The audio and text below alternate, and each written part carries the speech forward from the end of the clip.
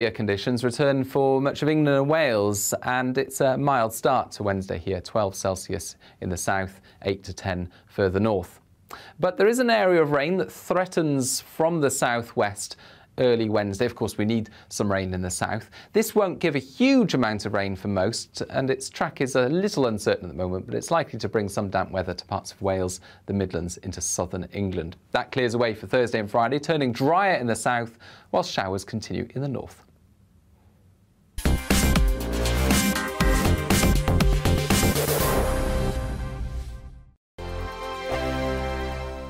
Hello, I'm Michelle Dewberry, and you can join me every weekday 6 till 7 on Jubes and Kerr. Me and my panel will get stuck right into the day's events, and I can tell you, in fact, I can warn you, expect some robust debates, some strong opinions and perspectives from both sides of the fence. It's about you at home as well. I love to read out all of your comments, or at least as many as I can. So join me, Michelle Dewberry, Monday to Friday, 6 till 7 on Jubes and Kerr.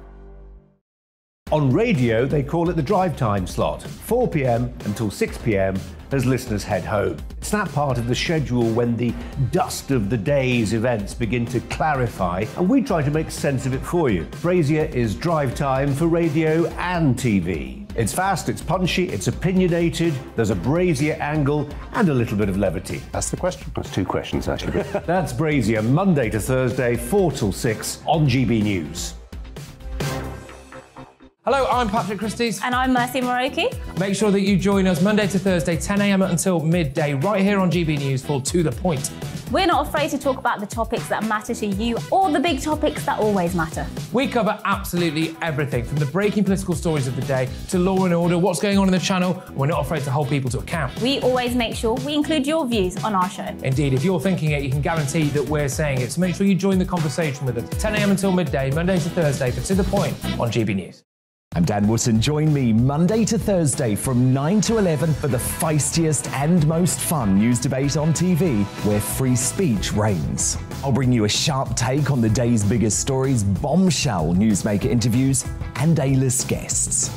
And I guarantee you, no spin, no bias, no censorship, and no reason to go to bed. That's Dan Wootton tonight, Monday to Thursdays from 9 on GB News.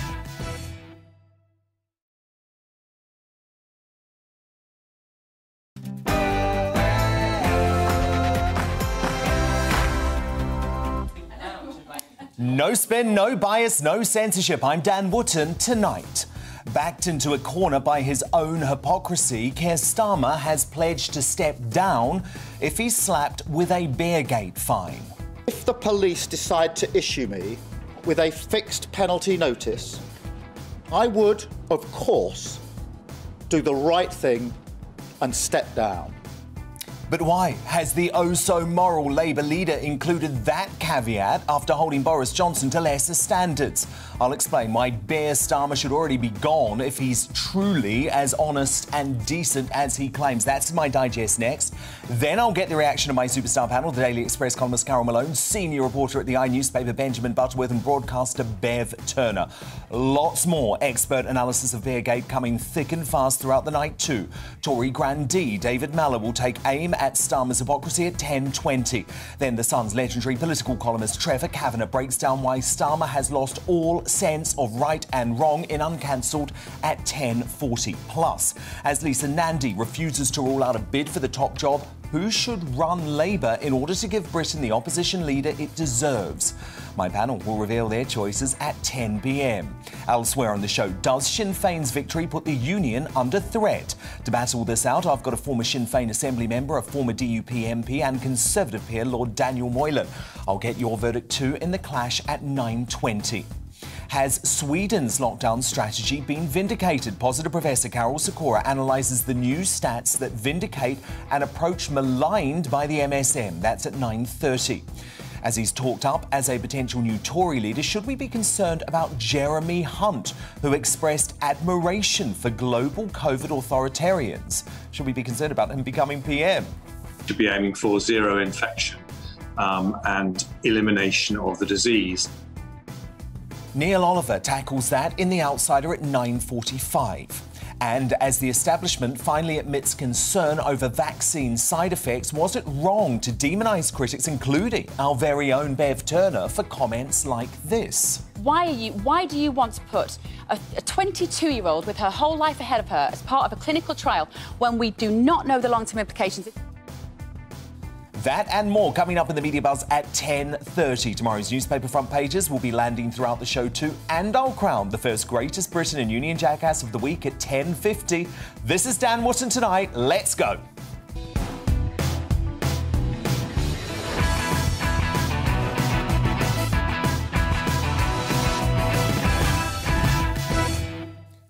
Just one thing first, though. Sad breaking news this evening. The Queen will not be able to attend the state opening of Parliament tomorrow, with Buckingham Palace blaming, quote, episodic mobility problems.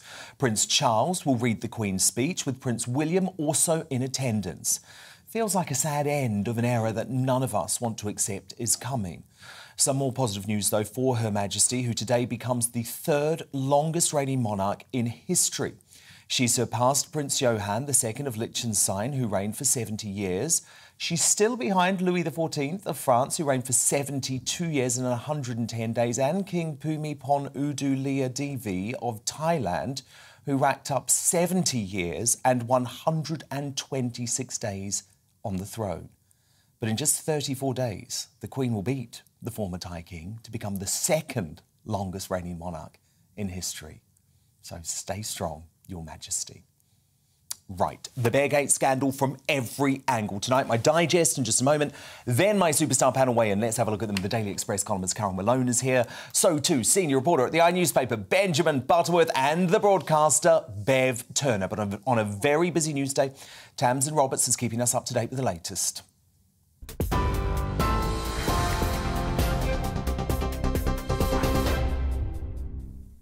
Dan, thank you. Good evening from the GB newsroom. Prince Charles will deliver the speech at the state opening of Parliament tomorrow after it was confirmed the Queen will not attend. It'll be the first time the monarch has not been at the Westminster event in nearly 60 years. In a statement, Buckingham Palace says Her Majesty continues to experience episodic mobility problems and, after speaking with her doctors, has reluctantly decided to pull out. The Duke of Cambridge will also be attending in her place. Sir Keir Starmer has said he will step down as Labour leader if he's fined by police.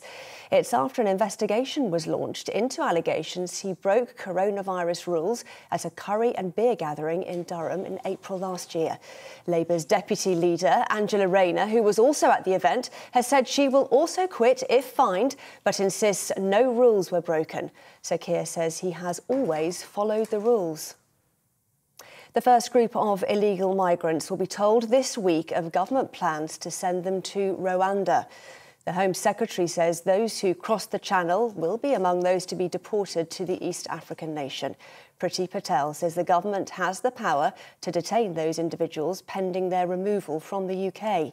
The first flights are expected to take off in the coming months. DUP leader Sir Geoffrey Donaldson says his party will not form an executive until the UK government takes action over the Northern Ireland Protocol. Just a warning, there are some flashing images in this next footage. Sinn Féin's deputy leader, Michelle O'Neill, says it's Boris Johnson and the EU's responsibility to find solutions to the protocol, but that Northern Ireland will not be held to ransom by them. The would-be First Minister said the British government and the DUP must accept the result of the Assembly election. It's after Sinn Féin became Stormont's largest party, winning a historic 27 seats last Thursday. A car has crashed into the Prime Minister's house in South London. The black Vauxhall Astra drove into the front garden of the property in Camberwell in the early hours of this morning. The vehicle damaged hedges and a tree and knocked down a small pillar in the front of the house.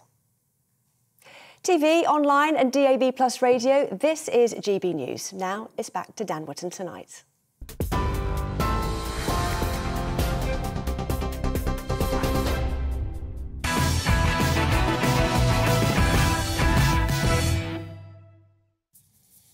Backed into a corner by his own hypocrisy, double standards and rule-breaking, Keir Starmer tried to claim back the moral high ground over Beargate today, but spectacularly failed. We all found the rules frustrating at times, and I'm no exception to that. I had to isolate 6 times during COVID, pulling me away from my work and the things that I love. But I did it because we followed the rules. The idea that I would then casually break those rules is wrong. I'm absolutely clear that no laws were broken. They were followed at all times. I simply had something to eat while working late in the evening, as any politician would do days before an election. But if the police decide to issue me with a fixed penalty notice, I would, of course, do the right thing and step down. Big problem with that. Starmer knows there is virtually no chance of Durham Police issuing him a fine. They have a policy, an official policy, not to hand out retrospective fixed penalty notices for lockdown breaches. Even Dominic Cummings didn't receive one for his obvious rule-breaking flight of fancy to Barnard Castle. So the key question is, will Starmer resign if the police find he breached the lockdown rules, which, based on the evidence, I am utterly convinced that he did? Well, when asked that question today, slippery Starmer, of course, refused to commit. Given what you've said about the Prime Minister, you'd have no option but to resign. So my first question is, why did it take you so long to arrive at that position? No rules were broken. I've been absolutely clear about that from start to finish. And I've set out today the in-principle position that I believe in. Unlike those at Downing Street, I don't think those that make the laws can then simply breach them and not take action. I believe that if you've made a law, you should respect the law, and if you're found to be in breach of it, you should step down. And that's what I've set out clearly this afternoon. OK, so let me follow this. He'll stay as leader even if he is found in breach of the laws, exactly what he's attacked Boris Johnson and Rishi Sunak for.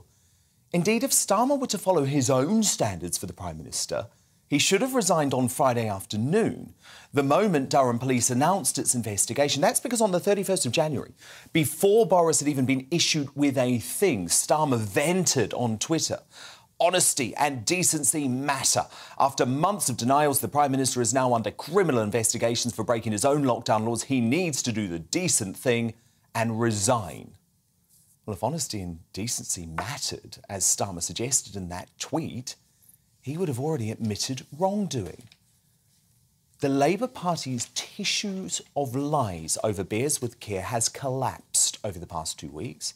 A bombshell memo released by the Mail on Sunday yesterday proved the curry night was pre-planned, in stark contrast to Starmer's claim he simply stopped for a bite to eat. The Labour Party had already been forced to admit it lied over the attendance of the party's deputy leader, Angela Rayner, at the gathering, who today also confirmed she will quit if issued with a fixed penalty notice.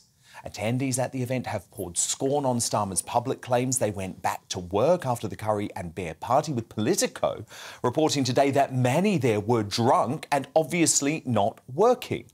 Starmer also claimed publicly the curry night was needed because the restaurants and pubs were closed in Durham that night, when that's provably untrue. Many were open, but you had to eat outside. Heaping further shame on Starmer, the former Director of Public Prosecutions, of course, is the unenvious position he's now put the Durham Police. Here's what one of the country's top barristers, Francis Hoare, told my colleague Colin Brazier this evening. The important thing here is that Sir Keir Starmer has firstly undermined the important principle that the police do not decide whether or not somebody is innocent or guilty, and secondly the presumption of innocence. He's undermined that, in my view, by saying what he did, indicating that he would agree to whatever the police decide, and thirdly he has put deeply inappropriate pressure on the Durham Constabulary by saying that he will resign depending upon what they decide. None of these are appropriate for a leader of the opposition, and they're particularly inexcusable for the ex-DPP. By the way, don't give Starmer any credit for facing the media today. GBNews, which has been on this story since the start, was banned from today's press briefing as was every national newspaper, including the Daily Mail, which put the story on its front page for 7 days in a row last week. And look at this bizarre moment, truly bizarre, when Starmer started to take questions from the 3 hand-picked journalists allowed into the room by the Labour Party, ITV's Libby Weiner, the BBC's Ben Wright and Sky News political editor Beth Rigby. I'll now take questions. I think, Beth, we've agreed you'll go first. Yes, thank you. So we're now in Joe Biden territory, folks, where friendly journalists are pre-selected to ask a question of Starmer. What a disgrace. And shame on those 3 news organisations that allowed for such a corrupt setup. But of course we shouldn't be at all surprised. The BBC, ITV News and Sky News were obsessed with the Partygate story. Obsessed. They covered it breathlessly for months on end because they thought it could bring down Boris Johnson. But they have absolutely zero interest in pursuing original journalism on Beargate because they're in the tank for Starmer, who, let's be honest, is one of them. A Brexit-hating member of the London Liberal metropolitan elite.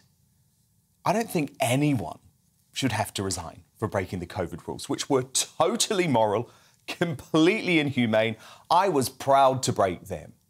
But I am asking for consistency when it comes to the coverage of these 2 scandals. Beargate has not only exposed Keir Starmer as a dishonourable hypocrite, it's exposed the deeply ingrained bias of the British broadcast media. To respond now, my superstar panel. Columnist for the Daily Express, Carol Malone. Senior reporter at the newspaper, Benjamin Butterworth. And broadcaster, Bev Turner. Carol Malone, this is a farce, isn't it? This is a complete farce because he's said that he'll resign if he will get a fixed penalty notice, knowing full well that the Durham police have a policy not to issue them retrospectively. And he knows full well that the police commissioner in the Durham area is a good friend of his. He helped get her elected. You know, there's pictures of him posing together. They were saying elect Helen, I forgot my surname. Anyway, you know, this is a mess entirely of his own making. If he hadn't been quite so self-righteous, quite so sanctimonious, quite so loud and screaming for Boris's resignation on this, I suspect he might actually have got away with it. But, you know, it's interesting. Dan Hodges wrote a piece in the Mail on Sunday, and he said he reminded us of a quote that when Starmer was first elected, he was asked what qualities he shared with Boris Johnson, and he said his quote was, "I'm not like Boris Johnson in any respect. There is nothing that the 2 of us have in common." Well, there is now, because he has, and I don't understand why he allowed the last 2 weeks to happen, why he's let all this go on and on and on, and now to be he looks like a total and utter fool. He has zero credibility. And I think your last report was right. He has put undue pressure now on Durham police because if they fine him, a Labour leader will resign. And I just think I think it's really bad of him. I think he's behaved appallingly. You know, he said today he still thought that he hadn't broken any laws. He knows he did because he knows that social events were forbidden, and he knows that night was planned well in advance, as was the Curry Party. He broke the lockdown laws, and he also broke the specific guidance that was given for campaigning at the time. Yes. Benjamin Butterworth, look, I know this bloke is one of you. You know, he's part of the champagne quaffing, quinoa eating, Islington set. I don't even like quinoa. Your mates, your friends. Surely even you cannot defend him today. Well, look, Keir Starmer is the son of a toolmaker and a dad and a disabled mum from a working class background. Privately educated. He's not. No, he got a scholarship halfway through his education. He's from a working class background, unlike a multi-millionaire Eton-educated Boris Johnson. That's so I will not have himself. this lie that Keir Starmer is somehow the elite and Boris Johnson is the voice of the working man, because it's complete nonsense. OK, so how are you going to defend him today for what he did? Well, because it was investigated before, and they found he hadn't done anything. It was not investigated. It was looked into before. But it was not investigated. You've just given disinformation away. Not a single interview was carried out. Do I talk or do I just... Well, no, because you're telling untruths. I'm not. I want to say a lie, but it is a lie. He was not interviewed, and he didn't look at any. Well, there was no investigation. And there was no he didn't look at the video footage that was of the event. May I speak? No. Well, just don't say wrong things again, because we'll. So it was looked into before, and look, he's been very clear that he says that he followed the rules, and to say that it was a social event event is complete nonsense. But do you think he followed the rules? Yes, absolutely. Oh, have you read the rules? Yes. You can't say it with a straight face. You can't. You can't say it with a straight face. Because if the truth is, if you think that this is an example of him breaking the rules because he had a beer and some curry while working, and the Labour Party has said tonight that they have evidence of the work went on until 1 a.m. on that night. The following week... Where is the evidence, then? They're providing it to Durham Police. Oh, They've announced that tonight. And so it's interesting if they're also going to provide the evidence of the up to 30 young staff members who were completely pissed, in the words of Politico, on the person that gave that quote to the Daily Mail has said that that wasn't correct. And on the itinerary... What about the person who gave the quote to Politico? On the itinerary, dinner with Mary Foy. It was on the itinerary. Yeah, and there's absolutely nothing strange about the fact. He said it was spontaneous. I'm sure when you're on trips about, you plan in your dinner to your working day. That's a perfect normal thing to do. He said it was spontaneous. Nothing normal about these circumstances because we were locked in our homes. Do you not get that? The very next week, Boris Johnson and 10 members of his staff in the same area in Durham had pints without face masks stood next to each other. And no one, including the Labour Party, ever said that that was a breach of the rules because it was part of campaigning. And that is what Keir Starmer did. This was not someone having cheese and wine and a suitcase full of alcohol dragged from the co-op to Downing Street. That was not Boris Johnson. That was That was not Boris with the suitcase of alcohol. That was the deputy editor of The Sun that today there. said that Keir Starmer should go over hypocrisy, while, strangely, they had a party on the same night. No, but he wasn't the deputy editor of The Sun at the time. Bev Turner, look... No, he was the Downing Street guy that took the suitcase of wine. This whole thing is ridiculous. I understand that. But do you also understand why folk like me say Starmer held Boris Johnson and Rishi Sunak to a standard that he is not prepared to accept for himself? For somebody like me, and I think you're probably in this camp as well, Dan, you've said you were, who look at lockdown, and even during it, not in that early spring, but as we moved into summer, and it was quite obvious that we weren't all at mortal danger if we walked outside of our front door. These stories baffle the living daylights out of me. Why? The brag from Keir Starmer, I isolated 6 times. As if he's proud of it. And it brings it all flooding back to me, like the craziness of the virtue signalling, of the looking over the fence and judging your neighbour if they weren't clapping the NHS. This BS has to end, and we have to draw a line under it. I don't even want to really be discussing it because I think there are so many more important things to talk about. But I do understand how you're saying what this is now, what we do now with this information is how we judge these people as human beings. And I think what the conclusion we're all drawing is that they can't be trusted. Well, I didn't trust them anyway. But that's exactly what I think the problem is we wouldn't want to talk about this if Starmer hadn't made such a big deal about Boris. It's unimportant in the scheme of things now. It's 2 years ago. There are many more important things. This is nothing about a night with beer and curry. It's not about that. This is about Starmer making a meal. But the truth is... it's about honour and decency. And that's exactly what Keir Starmer has shown. He has shown no honour and decency. They are all as bad as each other. Yeah. They are all as bad as each other. And the problem with this conversation is it is creating immense voter apathy. And we only have to look at the poor turnouts at the council elections this last week to realise that the implications of this are huge. But we have to somehow draw a line under it and we have to move on. They are all a shower of shame. I agree with that. It should be the final nail in the coffin, by the way, of these elites who refuse to follow the rules themselves, ever telling us to do 100% what to do with our own lives, with our own behaviours. I completely believe that. But the issue is that Starmer wanted to bring down a democratically elected Prime Minister over the fact he had a birthday cake presented to him at number 10 Downing Street. He wanted to bring down a Chancellor of the Exchequer, who doesn't even drink, by the way, he's teetotal, who happened to be in that room when the birthday cake was brought in. So Starmer has brought all of this on himself. And tonight he's created some very difficult conversations in a police station because there will be police officers in that station tonight all fighting amongst each other.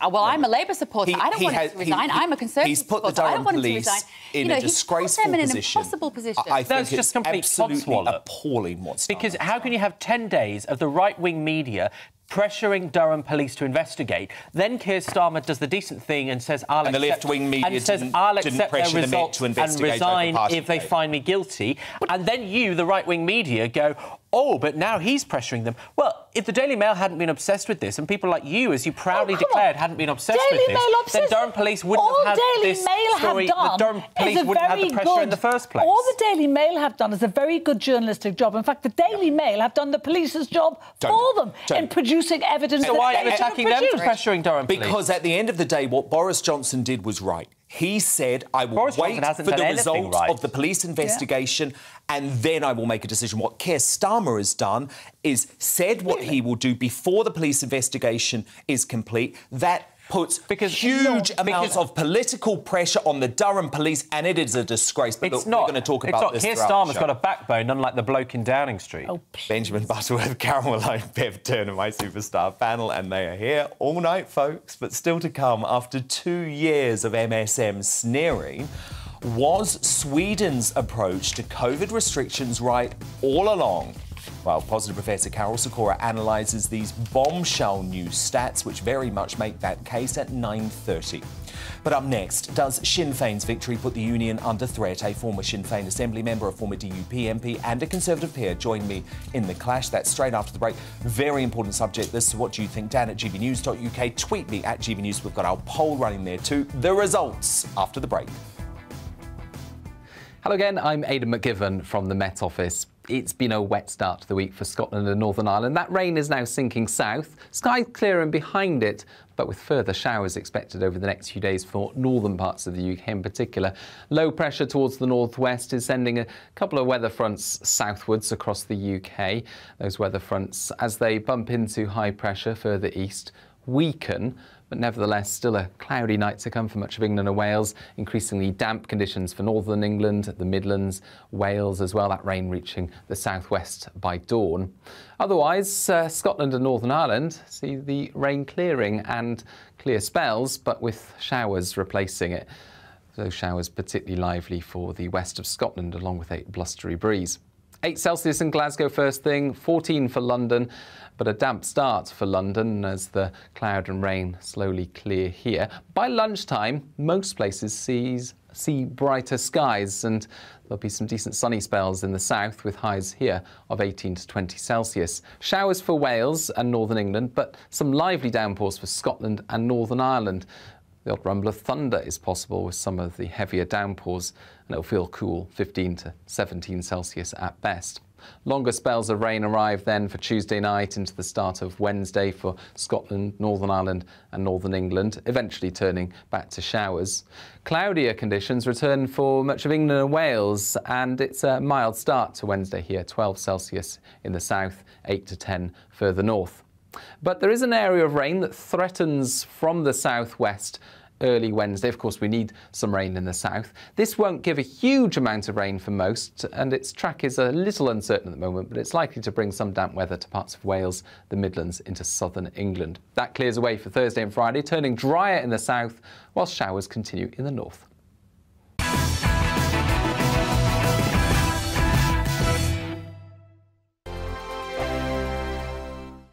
Hello, I'm Michelle Dewberry, and you can join me every weekday 6 till 7 on Jubes and Kerr. Me and my panel will get stuck right into the day's events, and I can tell you, in fact, I can warn you, expect some robust debates, some strong opinions and perspectives from both sides of the fence. It's about you at home as well. I love to read out all of your comments, or at least as many as I can. So join me, Michelle Dewberry, Monday to Friday, 6 till 7 on Jubes and Kerr. On radio, they call it the drive time slot, 4 p.m. until 6 p.m. as listeners head home. It's that part of the schedule when the dust of the day's events begin to clarify, and we try to make sense of it for you. Brazier is drive time for radio and TV. It's fast, it's punchy, it's opinionated, there's a Brazier angle and a little bit of levity. That's the question. That's 2 questions, actually. That's Brazier, Monday to Thursday, 4 till 6 on GB News. Hello, I'm Patrick Christie's. And I'm Mercy Moroki. Make sure that you join us Monday to Thursday, 10 a.m. until midday, right here on GB News for To The Point.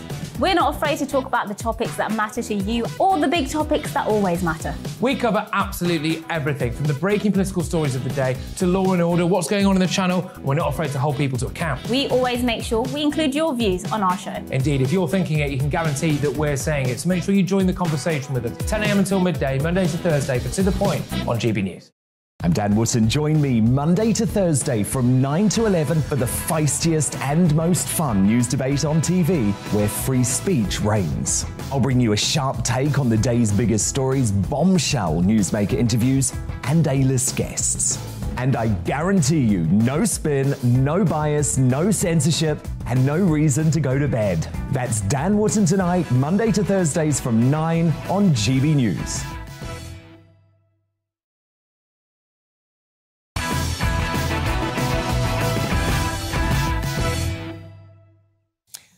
Positive Professor Carol Sikora and Neil Oliver on the way, but time now for the clash. And tensions are reaching boiling point in Northern Ireland after a historic win by Sinn Féin at the weekend. The Nationalist Party, which wants a united Ireland, has become the largest instalment for the first time ever after winning 27 MLA seats in the Assembly election. But it's triggered a standoff with the biggest union group, the Democratic Unionist Party. A power-sharing system is in place where the two must work together, but the DUP leader today revealed they will not form a government with Sinn Féin until the Northern Ireland Protocol is scrapped. The controversial deal, struck after Brexit, of course, ensured there would be no return to a hard border with the Republic of Ireland, but creates an effective border in the Irish Sea, something the DUP says undermines Northern Ireland's place in the UK. Sinn Féin's Michelle O'Neill, who stands to become First Minister if a government can be formed, lashed out at the delays earlier today. As Democrats, the DUP, but also the British government, must accept and respect the democratic outcome of this election. Brinkmanship will not be tolerated where the north of Ireland becomes collateral damage in a game of chicken with the European Commission. The responsibility for finding solutions to the protocol to make its smooth implementation lie with Boris Johnson and the EU. But make no mistake, we and our business community here will not be held to ransom. So, while this has been celebrated as a huge victory for Sinn Féin, Unionists still slightly outnumber Nationalists in the Assembly, and the vote showed mainly consolidation of the middle ground. Sinn Féin had no seat change, while the DUP only lost 2. But of course, quick to seize any stick to beat the British government, scheming Nicola Sturgeon has waded in, fanning flames of fear about the future of the Union. There's no doubt there are big fundamental questions being asked of the UK as a political entity. Right now, they're being asked here in Scotland, they're being asked in Northern Ireland, they're being asked in Wales, and I think we're going to see some fundamental changes to UK governance in the years to come, and I'm certain one of those changes is going to be Scottish independence. So, with the historic win throwing Northern Ireland into focus, does Sinn Féin's victory put the Union under threat? Dan at gbnews.uk, tweet me at gbnews. Vote in our poll, but to help you make your mind up, former DUP MP Emma Little-Pengelly, former Sinn Féin Assembly member Dahi McKay, and Conservative peer Lord Daniel Moylan. Emma Little-Pengelly, this isn't so bad for Unionists, you say? No, I think the problem here has been Sinn Féin spin, spin, spin. They went into this election, as you've said, with 27 seats. They've come out with 27 seats. They had a small increase in their vote of about 1%. And of course, they're trying to give this impression that this is a lurch towards Irish nationalism. But of course, when we look at the nationalist vote share, back in the first election after the Good Friday Belfast Agreement, the nationalist bloc of the SDLP and Sinn Féin had about 39% of the vote. In 2022, Sinn Féin and the SDLP have 39% of the vote. 25 years, no advance in the nationalist cause. despite some demographic change.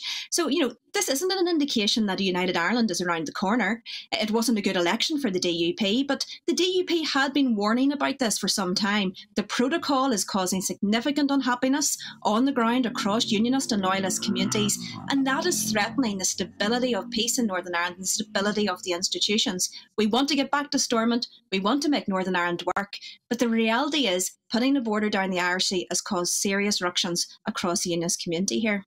So, Dahi, Emma says this is spin, spin, spin by Sinn Féin. You say what? Well, I think the DUP, understandably, are in damage limitation mode, because before the election, the DUP were saying that if there was a Sinn Féin First Minister, that it would lead to further calls for a border poll and put the union further at risk. So obviously they have changed their position. That's totally understandable, but this is a significant moment in the history of the state. It's the first time we've ever seen a nationalist First Minister in this position. And I think that the DUP are in a difficult position. It's a bit of a catch-22. They either go in and work the institutions or they don't. And if they don't go into the institutions, they deny nationalists a First Minister. And of course, nationalists are deeply sensitive about issues around equality. And if they see that a nationalist is being locked out of that role, given the context it's the first time they've ever achieved it, they will view that with anger and frustration. And that will only result in greater support for Sinn Féin, I would say, in the next election, if indeed we are going to go to another election in the months ahead. So I think the DUP are in a difficult position. And if the Assembly doesn't come back, then that actually puts the union further at risk. Lord Daniel Moylan, the Sinn Féin is probably in a difficult position too, though, as well as the DUP, because they're not calling for any sort of poll on a united Ireland for another 5 years, because they know that the support is not there. Well, let me start by agreeing with Dahi, first of all. This is a significant moment. That Sinn Féin is entitled to claim the first ministership under the current rules of the GFA. But as Emma pointed out, this is not because they've got bigger, it's because the unionist vote has split. So there are more unionist parties now in the Assembly. The union is absolutely safe. Michelle O'Neill is in danger of becoming a sort of Nicola Sturgeon sort of joke figure, constantly promising a referendum and Irish unification. It's all going to happen in the future, where there isn't the slightest prospect in either country that in the foreseeable future that there will be a majority for independence in the case of Scotland or for unification in the case of Northern Ireland. So the whole thing is completely bogus. The union is completely safe, and we can put that whole thought behind us now. Dahi, how do you respond to that? Well, I think it's a lot more nuanced than that. I mean, the Assembly now contains what we refer to as three minorities. So there is a unionist minority, there is a nationalist minority. Both of those are in around 41, 42% in terms of first preference votes, and you have others. And of course, there's many nationalists or people from a nationalist background who vote in these Assembly elections for others because they don't see a vote for in this election as a referendum vote or voting for unity. It's on bread and butter issues, it's on health, it's on abortion and issues such as it. But I do think that recent polling, I think the latest Lord Ashcroft poll had support for Irish unity at 41% in the north, so that is a significant number, and it's actually in the same range as what the Leave opinion polls were prior to David Cameron calling that referendum, and we all know what happened there. So if a referendum is called, and if we have a couple of years to lead into that, so we have a mature discussion and a peaceful discussion is what we all want to see, then there's no reason why we couldn't see a yes vote being carried. Of course it has to be peaceful, but Emma, I presume from a DUP point of view, you're banking on those polling numbers changing once the Northern Ireland Protocol is scrapped. Absolutely. I think there's two key issues here. The first is to try to stabilise unionism, and the only way that can happen is to get this protocol resolved. But of course, unionists want to get this resolved not just because of the fracturing within unionism, but because unionists genuinely believe that putting a barrier internal, right down the middle of your own internal market of the United Kingdom is fundamentally bad for the Union. It doesn't make any sense. The European Union wouldn't do it. That's why they fought really, really hard to protect the integrity of their single market and internal market. But of course, we've got a second issue here as well, which is the middle ground. As Daithí has mentioned, there's a growth of the Alliance Party. Now, these are people who are pretty agnostic about the constitutional question. They're content enough to be in Northern Ireland as part of the United Kingdom. They are voting to say, look, let's set the constitutional question to one side and get on with health, education, growing the economy, different aspects like that. Now, on one hand, that could be really positive for unionism because the vast majority then are people who are content within the United Kingdom. But if the economy of Northern Ireland does not work, if this protocol fundamentally impacts around consumer choice, around our businesses, which unionists fear it will when it actually is implemented, because as we know, grace periods apply at the minute. There hasn't been that divergence in Great Britain that they can now do, free from the single market and the customs union, that once that starts, Northern Ireland is going to be squeezed on the periphery of the United Kingdom, the periphery of the European Union. The economy is going to suffer. And then at that stage, people start to say, well, would we be better off in the Republic of Ireland as part of that European Union? We need to be very careful about that in order to protect the Union as well. So Lord Daniel Moylan, what are the Tories going to do? I mean, it seems like there is debate in Cabinet, but it's got to be scrapped, doesn't it? It has to be scrapped. We will find out tomorrow. In the Queen's speech, which I believe is now going to be read by the Prince of Wales. Yes. We'll find out tomorrow what the government is going to do. And they have said they are going to put in a bill which will allow them to disapply the Northern Ireland Protocol. And they've been reported in the Times as saying that they're not going to put that bill in. So we're going to find out tomorrow. There are obviously people, a couple of people, particularly prominent people in the Cabinet, who have persistently tried to oppose dealing with this issue, even though it does fundamental damage to our own country, and it creates an undemocratic situation in Northern Ireland where people are living under foreign laws with no say, that in fact doesn't exist in any other European country, and no other European country, including the Republic of Ireland, would accept. So it's got to be stopped, and the whole constitutional position, as I use the word constitutional, in relation to Northern Ireland, needs to be addressed, and it needs legislation to do it. And I'm looking for the government to bring that forward, to announce that at least tomorrow, and then we'll see a bill some months later. That's what I'd like to see. Good stuff. That is the Conservative pair, Lord Daniel Moylan, the former DUP MP Emma Little-Pengilly, and the former Sinn Féin Assembly member Daithí McKay. So who do you agree with on this? Well, Ricky on Twitter says, people assume Ireland wants reunification. Why would they? Of course, they pretend they do politically, but in reality, it's just a whole load of trouble for little gain. From James Thorpe, let them have Northern Ireland back. There's been enough blood spilled, and for what? And from Majority Voice, what's worse is that Nicola Sturgeon is now working with them to break up Britain. GB is being dominated by minority parties setting the agenda through media managers and spin merchants. Democracy is dead. And your verdict is now in. Well, it was a close vote. 51% of you agree that the Sinn Féin victory does put the union under threat. 49% of you think it doesn't. Fascinating stuff. We'll keep on this story. Coming up, could zero COVID advocate Jeremy Hunt become the next leader of the Conservative Party? And shouldn't that terrify all of us? Neil Oliver and I discuss in The Outsider soon. But first, has Sweden's lockdown strategy just been vindicated? Positive Professor Carol Sikora analyses the bombshell new stats that make uncomfortable reading for the COVID hysterics. We'll bring you those straight after the break.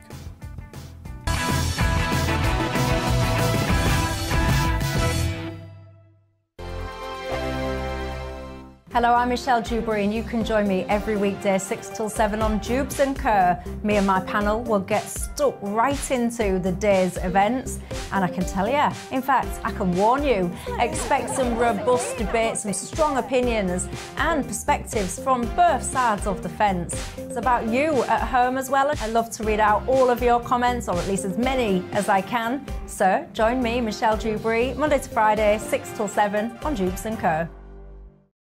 On radio, they call it the drive time slot, 4 p.m. until 6 p.m. as listeners head home. It's that part of the schedule when the dust of the day's events begin to clarify, and we try to make sense of it for you. Brazier is drive time for radio and TV. It's fast, it's punchy, it's opinionated, there's a Brazier angle and a little bit of levity. That's the question. That's two questions, actually. That's Brazier, Monday to Thursday, 4 till 6 on GB News. Hello, I'm Patrick Christie's. And I'm Mercy Moroki. Make sure that you join us Monday to Thursday, 10 a.m. until midday, right here on GB News for To The Point. We're not afraid to talk about the topics that matter to you or the big topics that always matter. We cover absolutely everything, from the breaking political stories of the day to law and order, what's going on in the channel. We're not afraid to hold people to account. We always make sure we include your views on our show. Indeed, if you're thinking it, you can guarantee that we're saying it. So make sure you join the conversation with us, 10 a.m. until midday, Monday to Thursday for To The Point on GB News. I'm Dan Wootton. Join me Monday to Thursday from 9 to 11 for the feistiest and most fun news debate on TV, where free speech reigns. I'll bring you a sharp take on the day's biggest stories, bombshell newsmaker interviews, and A-list guests. And I guarantee you, no spin, no bias, no censorship, and no reason to go to bed. That's Dan Wootton tonight, Monday to Thursdays from 9 on GB News.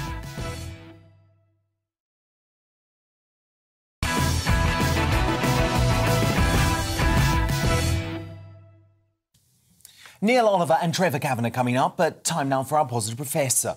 And if pro-lockdown zealots haven't already realised their stance over the past years has been terribly cruel, these latest figures of the World Health Organization help kick their brain into gear.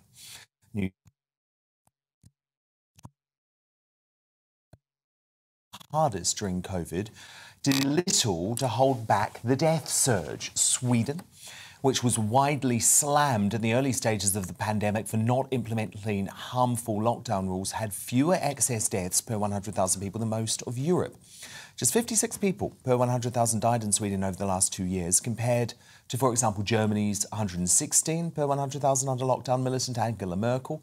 So much for those who praised Germany for following the science.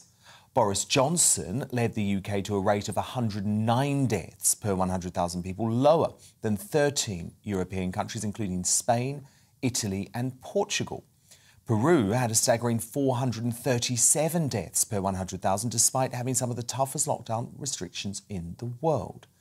Now, my lockdown inquiry on this show has already started unravelling the myth that lockdowns saved lives. Now, though, the official data is clear. Lockdowns were truly harmful, and those who continue to say otherwise are irresponsible and wrong, and history will not look back kindly on them. Carol Sikora, our positive professor, has Sweden's lockdown strategy just been officially vindicated? Really, it has, Dan. There's no doubt. If you look across the countries, the only data you can take, because different people called COVID deaths differently. In some countries, in our country, for example, in the UK, it's any death within 28 days of positive testing for COVID. In Peru, strict lockdown, and if you look at excess deaths per 100,000, that's the pure data that's completely comparable, as long as it's not faked. And there's no indication that it was faked. So if you look at that, Sweden comes out top dog. There's no doubt Sweden has done very well with its very mild lockdown, a sort of recommendation that those that feel vulnerable should isolate themselves, should avoid crowds, wear masks and so on.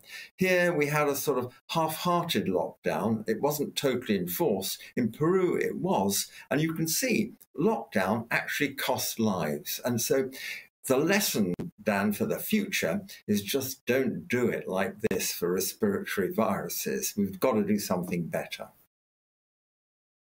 Indeed, Carol, indeed. And do you think there are lessons that now should be learned from Sweden as we go through these COVID inquiries around the world? Completely. And if you remember the Great Barrington Declaration, Great Barrington is a village outside Boston, Massachusetts in the US. And the idea there was you shouldn't lock down populations. You should take people that are vulnerable, older, people with obesity, people with other medical illnesses that could result in severe COVID, and get them to isolate, but not do whole populations. And that's the problem. So when you look at the complexity of the data, overall mortality, excess mortality due to cancer, due to stroke, due to heart attacks and so on, you see the total picture. What we did here was completely incorrect, and we were led by a group of epidemiologists that persuaded the politicians to do it in an extreme way. And we can't do that again. We've got to have a balanced healthcare approach to a pandemic. It's fascinating, isn't it, Carol? Because throughout the pandemic, you always wanted to try and focus on what we were good at, the positive news. But you know, everyone in the media, or the vast majority of the media, wanted to do Britain down and talk about how badly we were doing compared to other countries. Now that there are these figures out, no one's covering it, Carol. No one's talking about it. No one is saying Germany was worse than us, for example. I just find it really disturbing. Now, I think the worst thing, Dan, is the culture of fear that it's brought about. And you could feel it when you go on public transport. People are afraid.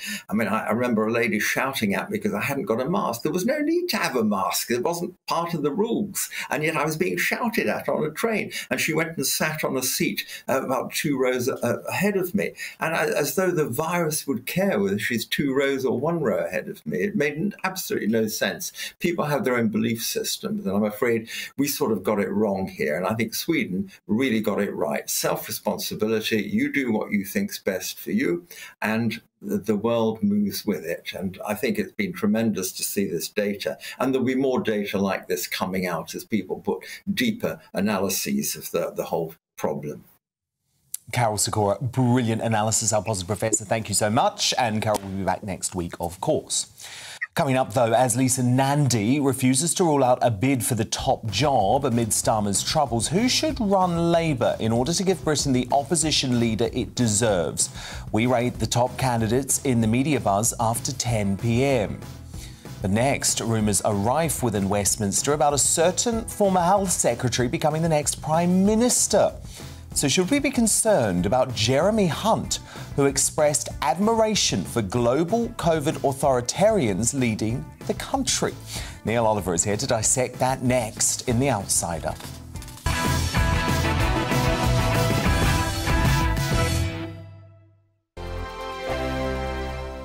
Hello, I'm Michelle Dewberry, and you can join me every weekday 6 till 7 on Jubes and Kerr. Me and my panel will get stuck right into the day's events, and I can tell you, in fact, I can warn you, expect some robust debates, some strong opinions and perspectives from both sides of the fence. It's about you at home as well. I love to read out all of your comments, or at least as many as I can. So join me, Michelle Dewberry, Monday to Friday, 6 till 7 on Jubes and Kerr. On radio, they call it the drive time slot, 4 p.m. until 6 p.m. as listeners head home. It's that part of the schedule when the dust of the day's events begin to clarify, and we try to make sense of it for you. Brazier is drive time for radio and TV. It's fast, it's punchy, it's opinionated, there's a Brazier angle and a little bit of levity. That's the question. That's 2 questions, actually. That's Brazier, Monday to Thursday, 4 till 6 on GB News. Hello, I'm Patrick Christie's. And I'm Mercy Moroki. Make sure that you join us Monday to Thursday, 10 a.m. until midday, right here on GB News for To The Point. We're not afraid to talk about the topics that matter to you, or the big topics that always matter. We cover absolutely everything, from the breaking political stories of the day to law and order, what's going on in the channel. We're not afraid to hold people to account. We always make sure we include your views on our show. Indeed, if you're thinking it, you can guarantee that we're saying it. So make sure you join the conversation with us, 10 a.m. until midday, Monday to Thursday, for To The Point on GB News. I'm Dan Wootton. Join me Monday to Thursday from 9 to 11 for the feistiest and most fun news debate on TV, where free speech reigns. I'll bring you a sharp take on the day's biggest stories, bombshell newsmaker interviews, and A-list guests. And I guarantee you, no spin, no bias, no censorship, and no reason to go to bed. That's Dan Wootton tonight, Monday to Thursdays from 9 on GB News.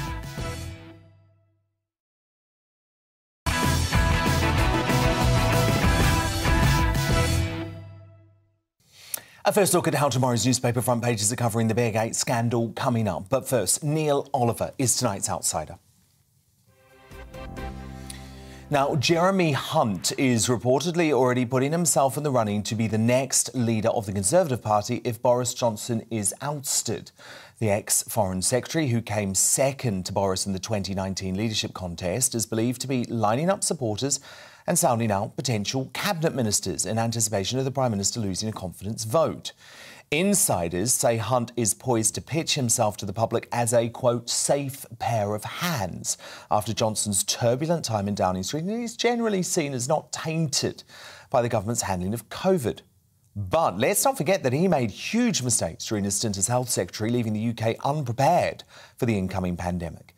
And now a video from July 2020 has resurfaced and gone viral because it shows Hunt seemingly backing China's draconian zero-COVID strategy. I very much agree with the central point in Gabriel's paper that we should be aiming for zero infection and elimination of the disease, because that is basically the approach taken in countries which have a SARS strategy as opposed to a flu strategy. And those are the countries that have overwhelmingly been the most successful in tackling coronavirus. My sister lives in Beijing, and she flew back to Beijing in the middle of lockdown. And just to give you an idea of the contrast, she was escorted from the airport in Beijing to her home by Ministry of Health officials, and then put into her home for 2 weeks quarantine. The door was sealed, and she had a police car sitting outside her house periodically. And I'm not saying we go that far in this country, but I just think it's an indication of how serious they are in the countries that have had to deal with SARS about stopping at the root every possible source of infection. Neil Oliver. Very disturbing stuff from Jeremy Hunt, who seems to be some sort of zero COVID enthusiast. And this is the person the elite are saying they want to be the next Prime Minister. No thanks. What do you make of it all? Oh, well, words almost fail me, but not quite. Good. I would say it's instructive to see a clip like that. It's important to see what sort of leader, what sort of man Jeremy Hunt is, before he gets any closer to being leader of the Conservative Party and possibly the Prime Minister. You talk, people saying that he's a safe pair of hands. I mean, I would say the indication there is that he offers, a tight pair of handcuffs, potentially for every man, woman and child in the country. The fantasy of zero COVID, of zero infection is just that and only that. It's a fantasy. And I appreciate that he was saying that a couple of years ago, but to see those words, that point of view being cheerfully expressed out of a smiling face, when at the same time we've been looking at images of people howling from their tower blocks in Shanghai, trapped in their homes, starving, dying, while their cats and dogs are beaten to death in the streets outside with sticks. It's interesting to see a smiling Jeremy Hunt making noises that he approves of that kind of draconian authoritarianism. And then the gleeful way that he was describing his sister being escorted by, armed guard practically to and from the airport, and then saying that was somehow an appropriate way to treat anyone. It's so interesting to see, to have them sorted out at this point, to see the people that harbour these fantasies of authoritarian, totalitarian rule. We can see him. He's made plain what sort of a person he is, and it's good to get that out into the open now. Absolutely, and I think history should judge these zero COVID zealots because, as you rightly point out, Neil, the hellscape of China at the moment proves why zero COVID is something that should never have been pursued. And obviously that's what sane folk were saying all over the world. Well, yes, and look where something similar was attempted, variations on that theme. Australia. I'm reading that in Australia, in Victoria, people are being told that it's against the law for them to grow their own food. I mean, where is thinking, where is a strategy like that going? New Zealand, which also under Jacinda Ardern pursued zero COVID. Again, just a fantasy. Justin Trudeau in Canada, he's on film saying that there are aspects of the way China's Communist Party runs things that he admires. I've even seen him on camera saying that he quite wishes that he could act similarly in his own country. And those are the countries that have locked down and penalised and persecuted their citizens in the most draconian ways. Canadians still can't travel about the country freely. They can't leave the country. He it was that that took the money from the GoFund appeal that had raised the money for the truckers. It's so instructive to see that group of first world politicians, those leaders who, given an inch, took a mile. And sought every possible extreme of power over their populations.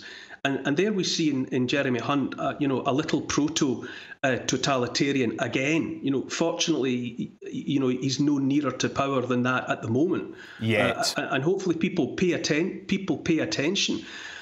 He's marking himself out as an enemy of freedom, an enemy of free people. I tell you now, I didn't follow the rules last time. After the first couple of weeks of lockdown, when it was apparent to anyone with their eyes open that it was going to be ruinous to keep everyone shut down, to shut down the economy, I set those rules aside for myself. And the next person that tries it, the next leader that tries it, be it Jeremy Hunt or anybody else, I won't obey those rules for a moment, because I think it's the responsibility of moral people to set aside immoral laws. And if anyone tries anything like lockdown again, far less the lockdown that's been attempted in China, no way. And if I ever encounter him in the street, I would put him straight on that point. Neil, look at the economic catastrophe that we're dealing with now, and it was so predictable. Of course, it was predictable. If you take a juggernaut of an economy the size of Britain's and you bring it to a halt, of course there are going to be catastrophic economic consequences for that. And the fact that there's been this blatant attempt to make it look as though it's the fault of the war in Ukraine that's pushing up energy prices and all of the rest of it is the clumsiest sleight of hand. The economic ruination that we're likely facing at the moment is a consequence of 2 years of lockdown. And to be perfectly honest with you, from a humanitarian point of view, the damage to the economy is only a part of it. The lockdown was also so unbelievably damaging, as yet immeasurably damaging to people's physical and mental well-being, the physical and mental well-being of children, right down to the development of babies and toddlers. All of it's been compromised, and we'll be dealing with the consequences of that ever after. And it's very instructive. Thank goodness somebody pressed record on Jeremy Hunt 2 years ago so that we can see that a would-be king of the Tories, presented with the same set of circumstances again, would shut us in our homes until kingdom come. Indeed, Jeremy Hunt, a zero COVID zealot who must never lead the Tory party and certainly never the United Kingdom. Neil Oliver, thank you so much for exposing that. Thanks, Dan.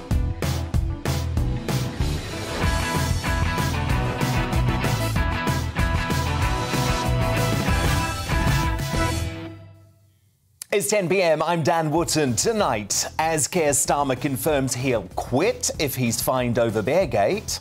If the police decide to issue me with a fixed penalty notice, I would, of course, do the right thing and step down. Is the Labour leader's vow nothing more than an attempt to reclaim the moral high ground? A big hour of Beargate analysis coming up. At 10:40, The Sun's political columnist Trevor Kavanagh is uncancelled and asking if the Starmer has lost all sense of right and wrong as a result of his lockdown hypocrisy. Tory grandee David Mallow will be here too at 10:20. And in just a moment, I'll look at how tomorrow's newspapers are covering Starmer's announcement. Intrigued to see, actually, what the lefty publications say, given how ruthless they were to Boris. Plus, as Lisa Nandy refuses to rule out a bid for the top job, who should take charge of Labour to give Britain the opposition leader it deserves? I'll break down the runners and riders next with my superstar panel, the Daily Express columnist Carol Malone, senior reporter at the I newspaper Benjamin Butterworth, and broadcaster broadcaster Bev Turner. And speaking of our Bev, as the establishment finally acknowledges concern over vaccine damage and side effects, were COVID hysterics wrong to demonise her for making comments just like this? Why do you want to put a 22-year-old with her whole life ahead of her as part of a clinical trial when we do not know the long-term implications? We'll debate that clip from ITV's This Morning that's going viral in the media buzz. Plus, I'll respond to the lovey gushing over Channel 4 at last night's BAFTAs and ask, what on earth is going on at the EU? Redresse-toi, fais quelques pas. Tu es face à un rideau de lierre. Avec une main, écarte le rideau. As if today couldn't get more surreal. Good Lord. All of that at 10:30. And don't forget, I'll crown my first Greatest Britain and Union Jackass of the Week at 10:50. But before all of that, the news with Tamsin Roberts.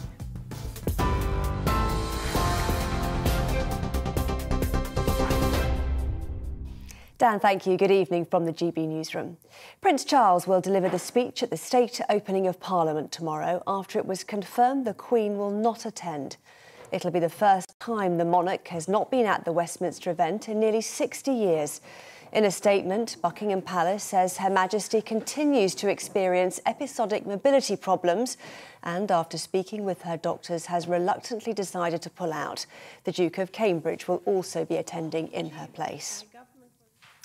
Sir Keir Starmer has said he will step down as Labour leader if he's fined by police. It's after an investigation was launched into allegations he broke coronavirus rules at a curry and beer gathering in Durham in April last year. Labour's deputy leader, Angela Rayner, who was also at the event, has said she will also quit if fined, but insists no rules were broken. Sir Keir says he has always followed the rules. The first group of illegal migrants will be told this week of government plans to send them to Rwanda. The Home Secretary says those who cross the Channel will be among those to be deported to the East African nation. Priti Patel says the government has the power to detain those individuals pending their removal from the UK. The first flights are expected to take off in the coming months. DUP leader Sir Geoffrey Donaldson says his party will not form an executive until the UK government takes action over the Northern Ireland Protocol. Just a warning now, there are some flashing images in this next footage. Sinn Féin's deputy leader, Michelle O'Neill, says it's Boris Johnson and the EU's responsibility to find solutions to the protocol, but that Northern Ireland will not be held to ransom. The would-be First Minister said the British government and the DUP must accept the result of the Assembly election. It's after Sinn Féin became Stormont's largest party, winning a historic 27 seats last Thursday. A car has crashed into the Prime Minister's house in South London. The black Vauxhall Astra drove into the front garden of the property in Camberwell in the early hours of this morning. The vehicle damaged hedges and a tree and knocked down a small pillar in the front of the house. TV, online and DAB+ radio, this is GB News. Now let's head straight back to Dan.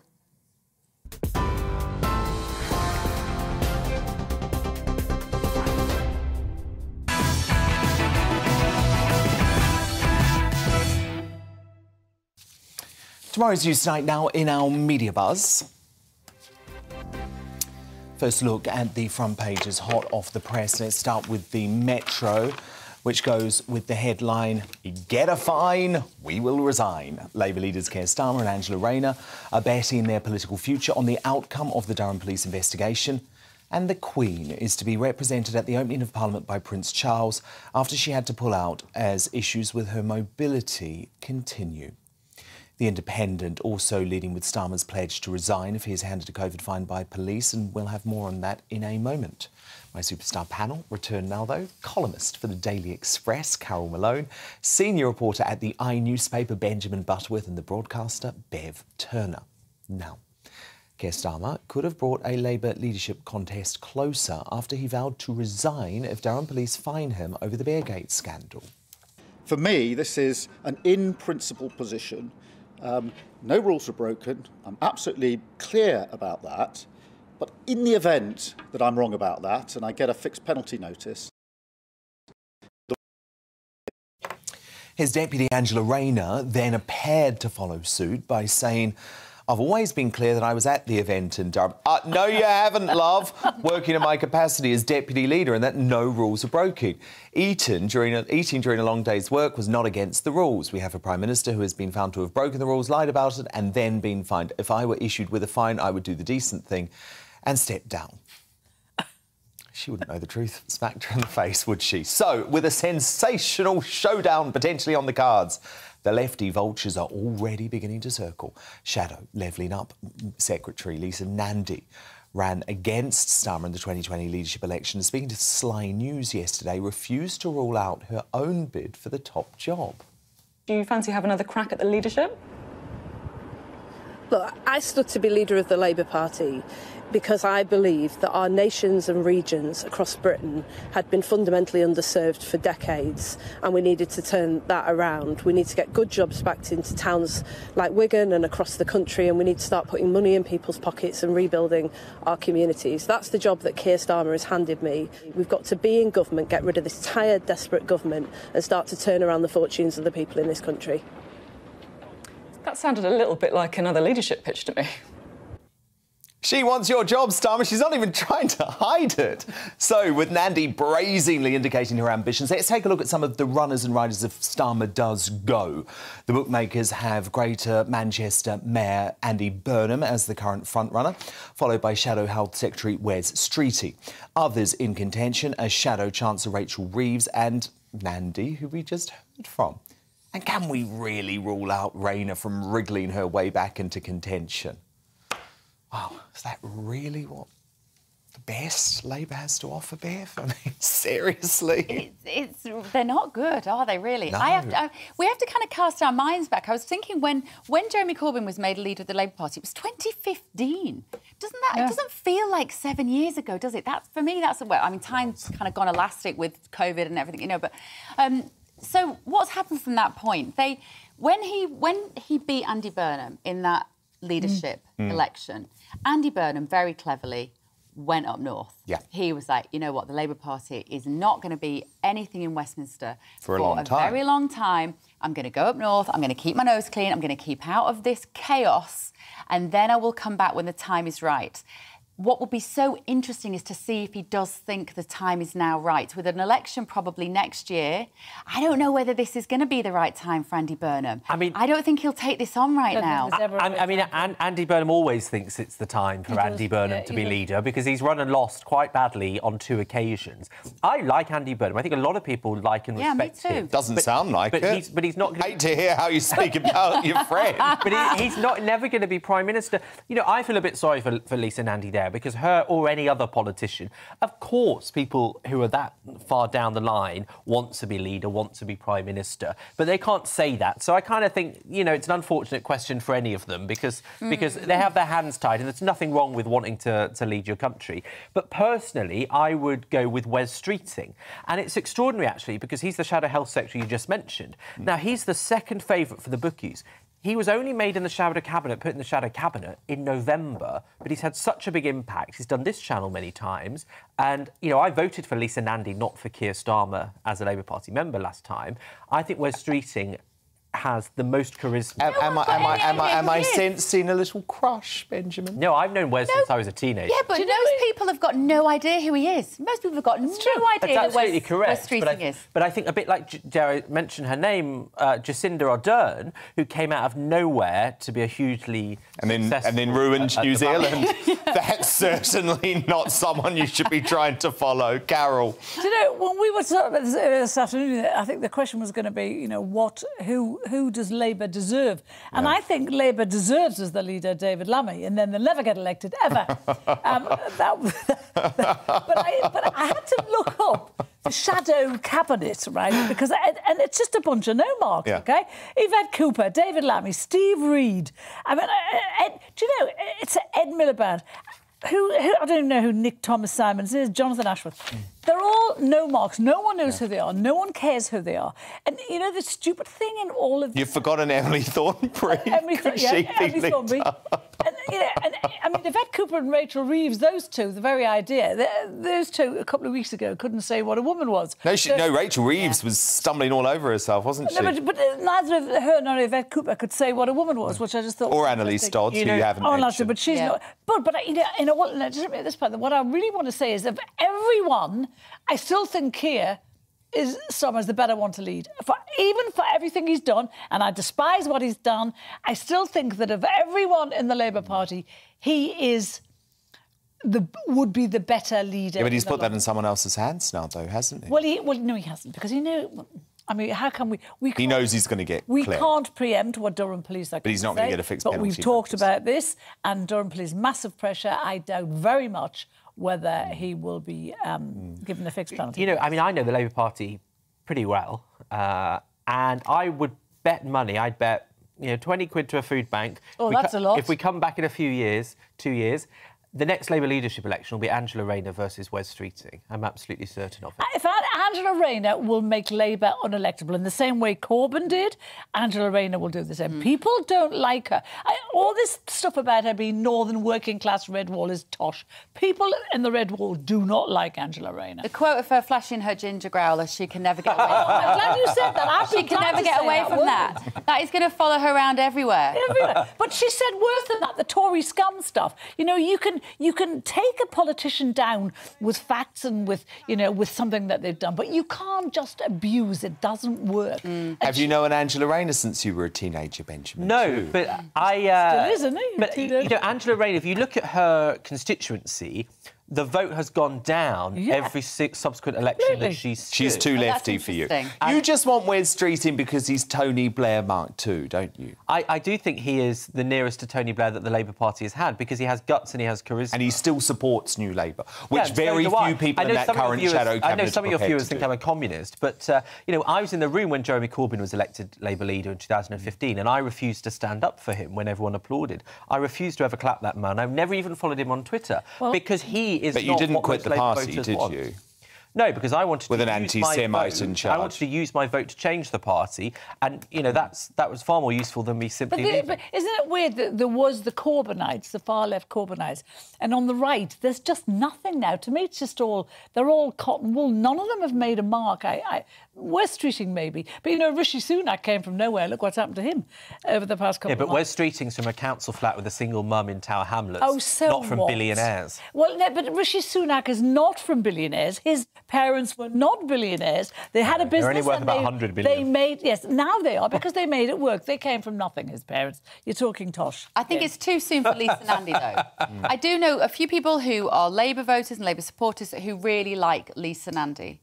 For whatever reason, they do find her a very safe pair of hands. They find her fairly straightforward. But she's not a killer. She's not a... No, she's not not very dynamic, is she? I think she's very committed. Of all of them, I think she's the most decent. But I just don't think she's a leader in that sense. But then look at, we've had leaders who are supposed to be there because of their dynamism. It's quite refreshing to think we might have somebody who's got some decency. Even if they're not the best. There we go. He's proven today, Benjamin Butterworth, that he's a bloke with absolutely no decency. Speaking of people with no decency, Prince Harry. He sure loves gassing himself up, doesn't he? The Duke of Sussex has made a big splash in my home country of New Zealand with his new project, Travelist, which allows holidaymakers down under to access an online rating for how sustainable they've been on their travels. Now, in a truly bizarre 5-minute clip posted on YouTube today, Harry follows in the footsteps of his thespian bride Meghan Markle and gives a similarly wooden performance while wearing a cringy girl dad T-shirt in a bid, I think, to prove his feminist credentials. Look. According to my notes here, you were given 12 towels at Tim's Motor Lodge and you only used one for the entire stay, so pretty good. I don't think I stayed there. And 12 towels, that's pretty excessive. I mean... 12 towels is excessive. Oh, you were very respectful of local communities. In fact, you even bought some local honey. Yes, I remember that. Was that nice? Yes. Good. And you did not keep the tap running whilst brushing your teeth? No, I never do. Hang on a second. How did you know that? Hmm? How did you know that? That's really weird. Yeah, more eco-hypocrisy from private jet lover Hazza there. As friend of the show Jamie Jenkins, a.k.a. Stats Jamie, pointed out, a round trip from LA to London, the kind the Sussexes will be getting for the Platinum Jubilee next month, pumps out 9 times the average CO2 a Brit uses in a year. You don't need an app to point out the flaw in Harry's great green scheme there. But Bev Turner, you've got concerns about this Travellers project. I watched that 5-minute video today, just aghast, because it's like he's teeing up the Chinese social credit system, because it's not about just, it's not like TripAdvisor when you're giving the place you're visiting a rating. This is the people at the venue giving you a rating on your behaviour and on your green credentials and how you behave in that country. I don't want any part of a system like that. I don't want to be judged by an app. I don't want the person... I'm not even very keen on an Uber driver giving me stars. I mean, it's the extension of that. I think it's bizarre.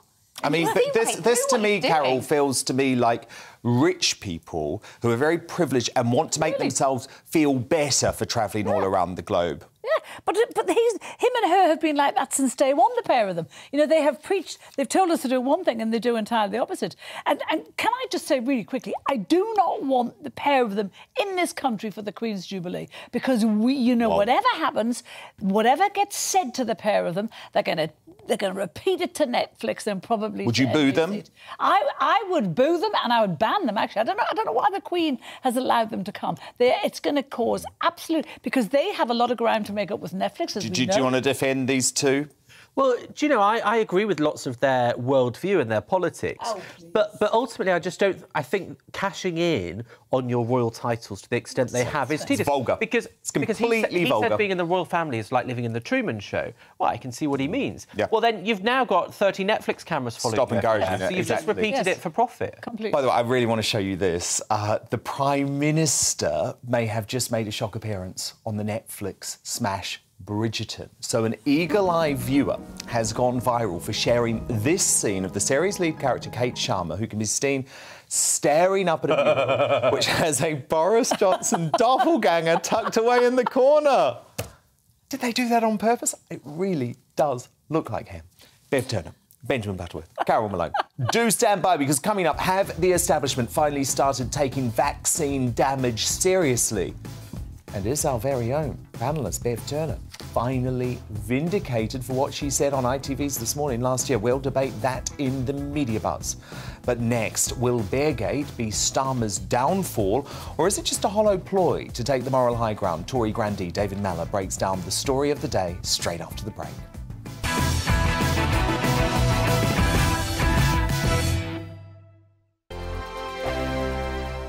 Hello, I'm Michelle Dewberry and you can join me every weekday 6 till 7 on Jubes and Kerr. Me and my panel will get stuck right into the day's events, and I can tell you, in fact, I can warn you, expect some robust debates, some strong opinions and perspectives from both sides of the fence. It's about you at home as well. I love to read out all of your comments, or at least as many as I can. So join me, Michelle Dewberry, Monday to Friday, 6 till 7 on Jubes and Kerr.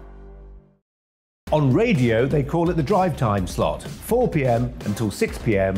as listeners head home. It's that part of the schedule when the dust of the day's events begin to clarify, and we try to make sense of it for you. Brazier is drive time for radio and TV. It's fast, it's punchy, it's opinionated, there's a Brazier angle and a little bit of levity. That's the question. That's 2 questions, actually. That's Brazier, Monday to Thursday, 4 till 6 on GB News.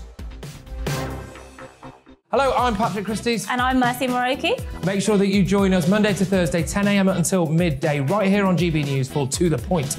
We're not afraid to talk about the topics that matter to you, or the big topics that always matter. We cover absolutely everything, from the breaking political stories of the day to law and order, what's going on in the channel. We're not afraid to hold people to account. We always make sure we include your views on our show. Indeed, if you're thinking it, you can guarantee that we're saying it. So make sure you join the conversation with us, 10 a.m. until midday, Monday to Thursday, for To The Point on GB News. I'm Dan Wootton. Join me Monday to Thursday from 9 to 11 for the feistiest and most fun news debate on TV, where free speech reigns. I'll bring you a sharp take on the day's biggest stories, bombshell newsmaker interviews, and A-list guests. And I guarantee you, no spin, no bias, no censorship, and no reason to go to bed. That's Dan Wootton tonight, Monday to Thursdays from 9 on GB News.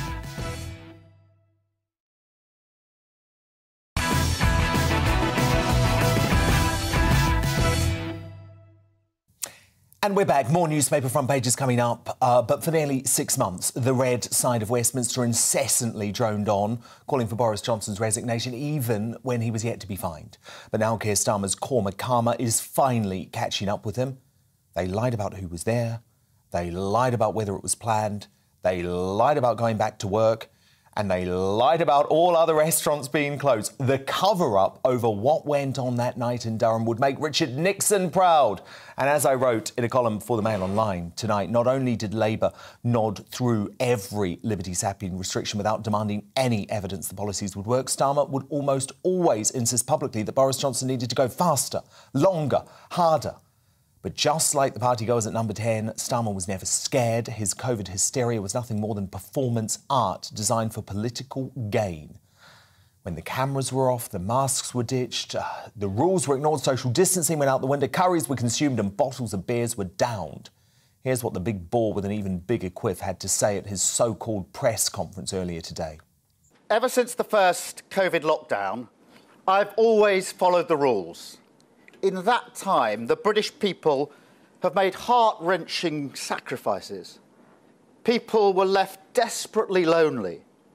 They were separated from family and friends. Tragically, many were unable to see dying loved ones. This was a collective sacrifice.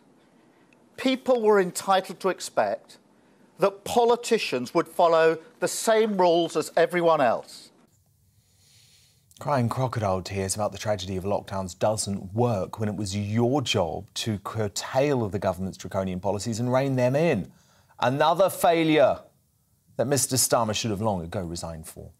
But joining me now to continue my Beergate analysis is Tory party grandee David Malla. So, David, should Starmer have followed his own lead and resigned upon being investigated by police? Because, of course, that's what he said Boris Johnson should have done. Yeah. It's such a shame that Starmer has gone in so big on all that went on at Partygate, because now he, it's not an original phrase, unfortunately, it's being used all over the papers, but it's worth repeating. He's been hoist with his own petard, and now I think he is the victim of circumstance over which he has no control.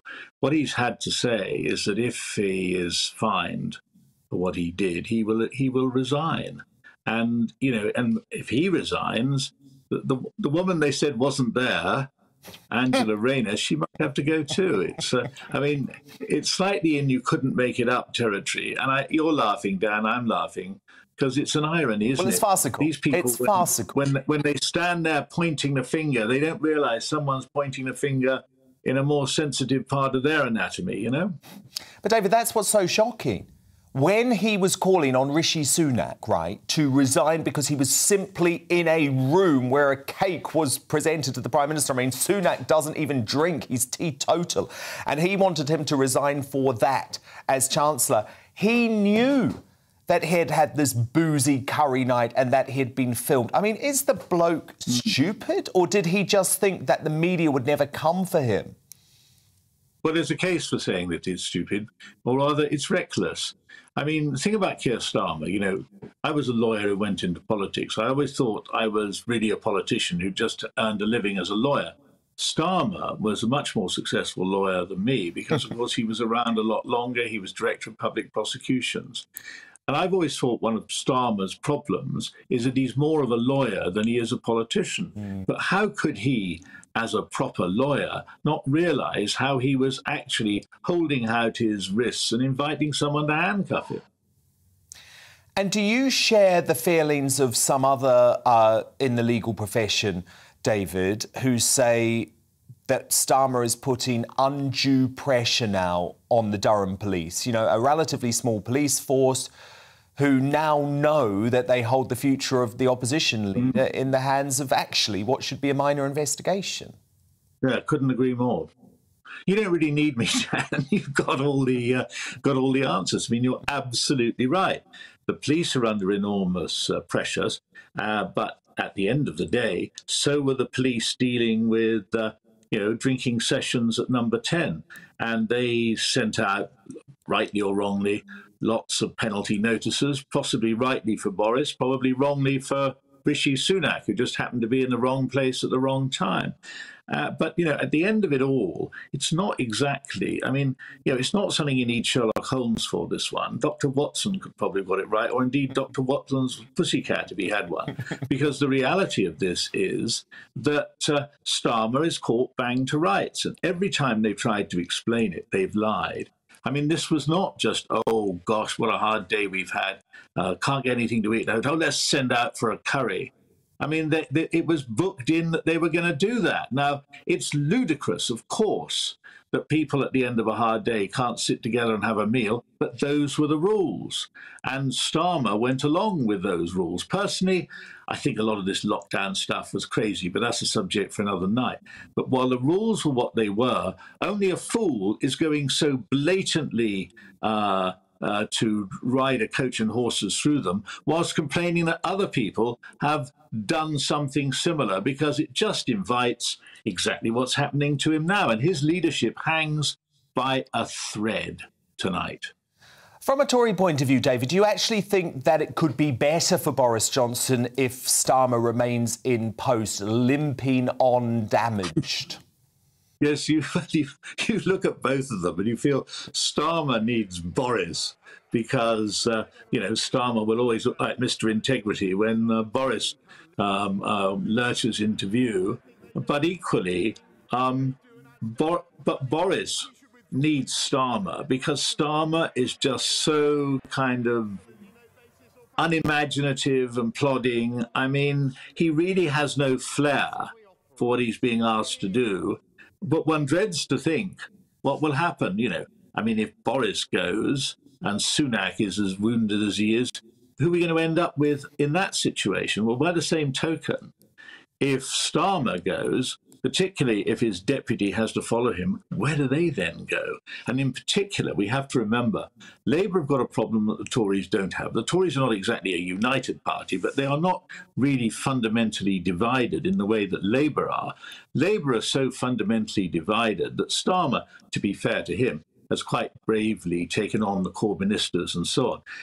Will that continue under a new leader? The old Chinese curse, may you live in interesting times, is very relevant here, because Starmer is going to live in very interesting times, but alas, so are the rest of us.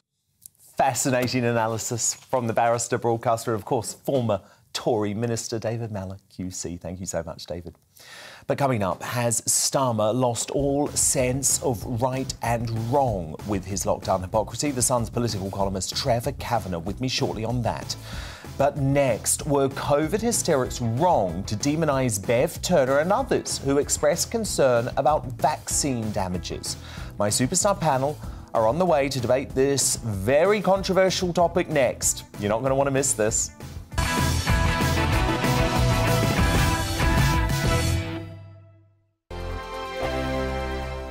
Hello, I'm Michelle Dewberry and you can join me every weekday 6 till 7 on Jubes and Kerr. Me and my panel will get stuck right into the day's events, and I can tell you, in fact, I can warn you, expect some robust debates, some strong opinions and perspectives from both sides of the fence. It's about you at home as well. I love to read out all of your comments, or at least as many as I can. So join me, Michelle Dewberry, Monday to Friday, 6 till 7 on Jubes and Kerr. On radio, they call it the drive time slot, 4 p.m. until 6 p.m. as listeners head home. It's that part of the schedule when the dust of the day's events begin to clarify, and we try to make sense of it for you. Brazier is drive time for radio and TV. It's fast, it's punchy, it's opinionated, there's a Brazier angle and a little bit of levity. That's the question. That's two questions, actually. That's Brazier, Monday to Thursday, 4 till 6 on GB News. Hello, I'm Patrick Christie's. And I'm Mercy Moroki. Make sure that you join us Monday to Thursday, 10 a.m. until midday, right here on GB News for To The Point. We're not afraid to talk about the topics that matter to you or the big topics that always matter. We cover absolutely everything, from the breaking political stories of the day to law and order, what's going on in the channel. We're not afraid to hold people to account. We always make sure we include your views on our show. Indeed, if you're thinking it, you can guarantee that we're saying it. So make sure you join the conversation with us, 10 a.m. until midday, Monday to Thursday, for To The Point on GB News. I'm Dan Wootton. Join me Monday to Thursday from 9 to 11 for the feistiest and most fun news debate on TV, where free speech reigns. I'll bring you a sharp take on the day's biggest stories, bombshell newsmaker interviews, and A-list guests. And I guarantee you, no spin, no bias, no censorship, and no reason to go to bed. That's Dan Wootton tonight, Monday to Thursdays from 9 on GB News.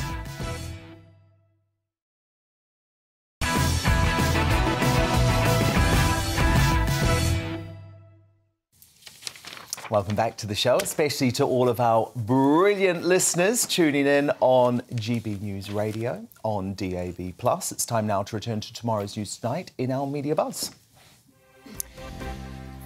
And more front pages have just been delivered. The Queen to miss state opening of Parliament leads the Daily Telegraph. Her Majesty's episodic mobility problems continue, according to Buckingham Palace. Plus, Britain could be offered a closer relationship with Brussels as part of a new EU-dominated organisation. French President Emmanuel Macron is advocating for a new European political community which will allow countries like the UK and Ukraine the chance to choose their level of integration with Brussels. No thanks, Macron. The Sun also leading with the sad news that the Queen will miss the state opening of Parliament for the first time in 59 years, with Prince Charles making the televised speech in a historic change to protocol. The Daily Mail, good on them. It leads with Sir Keir Starmer being accused of piling pressure on Durham police over Beargate after confirming he would step down if given a fine. The Times continue the trend and are also leading with Starmer's promise to quit if fined. The paper quotes a report by The Guardian that claims Labour have compiled time-stamped logs of WhatsApp chats, documents and video edits to prove Bears with Keir was a work event. But, according to a Politico source, some party staff present were drunk and so, quote, obviously weren't working. The Daily Star goes intergalactic with a former NASA scientist saying we will have a close encounter with alien life in just a few years, adding, because the world hasn't got enough problems right now. More on the Media Buzz with tonight's superstar panel. Columnist for the Daily Express, Carol Malone, senior reporter at the newspaper, Benjamin Butterworth, and broadcaster, Bev Turner. Now, the shocking indifference with which the establishment has treated sufferers of COVID vaccine side effects has been laid bare with the revelation that zero compensation has been paid. Zero compensation for more than 1,200 claims to the Vaccine Damages Payment Scheme. We have started to hear the right noises, albeit quiet little whimpers at this stage, from the people in power who've previously wanted to ignore this issue completely. This clip of Jeremy Hunt, chair of the Health and Social Care Select Committee, has gone viral in recent days because of the former Health Secretary's acknowledgement of the extent of the vaccine damages problem. Just wondered what your thoughts were with regarding to an investigation on the serious adverse reactions that we're currently seeing. Thank you. Debbie's question, I want to take that away because I think it's something that my committee might be interested in looking at. And I'll need to talk to my other members of my committee because we decide these things democratically. But when I was Health Secretary, I commissioned the University of Sheffield, Leeds and Manchester to do a report onto medication error. And, you know, we found there were 8,000 deaths a year. And, you know, obviously we are very concerned about the adverse reactions that we have from the COVID vaccines. It's not for me to make a judgment as to the balance of risk, but I think we do need to fully understand the issues that you raise. However, former NHS nurse Debbie Evans, who bravely challenged Hunt in a patient care webinar, has since revealed concerns about his dedication to the issue. She was told by Hunt last week, more than a month after she sent a follow-up email, that she had not yet raised the prospect of a probe with the committee. Here's what she had to say. He said on camera And he said in that email that these COVID-19 vaccine serious adverse reactions are of a serious concern. And yet they're not serious enough to put on the agenda for the Health and Social Care Committee or on his own Patient Watch Committee that he founded. The concerns are there. These numbers are escalating every single day. But he clearly doesn't want to answer the question. And that makes me even more suspicious. Hunt reiterated that he appreciated concerns of adverse vaccine reactions and said he would bring up the subject at a future meeting. So clearly this fight is not over yet, and I suppose it's no surprise the government's passivity after the likes of our own Bev Turner were villainised and even labelled neo-Nazis for expressing concerns about vaccine side effects for the past 2 years. So take a look back at her comments on ITV's This Morning in May last year, which actually resulted in 52 Ofcom complaints being made against her. This clip has gone viral this week because, let's just say, the comments don't sound so outrageous now. It's a trial drug. We are still in clinical trials, Matthew. And why are you so? You just have to look at the numbers. Just in the sense of, like, the finest minds of science have, in an extraordinarily short amount of time, have come up with this vaccine. It's proven that it's working statistically. Why are you so cynical about it? We have no long-term data. Why are you so sceptical about the whole thing? 99.8% because of the facts. 99.8% survival rate from COVID-19. The average age of death is 82. Why do you want to put a 22-year-old with her whole life ahead of her as part of a clinical trial when we do not know the long-term implications? Bev Turner, it's fascinating looking back at this clip now. Do you feel a sense of vindication? Do I feel a sense of vindication? When that debate was actually happening, what you don't see there, that was particularly about the NHS mandates. It was the first time that that had been raised as a consideration, whether doctors should be mandated to take a trial drug. It was the first debate I'd had about that. And so I was very clearly trying to make the point, I was clearly trying to make the point, that everybody should be an individual risk-benefit profile as to whether they take the drug or not. And it was really obvious very early on, not because of I was digging out obscure data, although I was spending a lot of time doing that, but because Patrick Vallance and Chris Whitty had said very clearly in those ridiculous press conferences, this will not stop you catching or passing on COVID-19.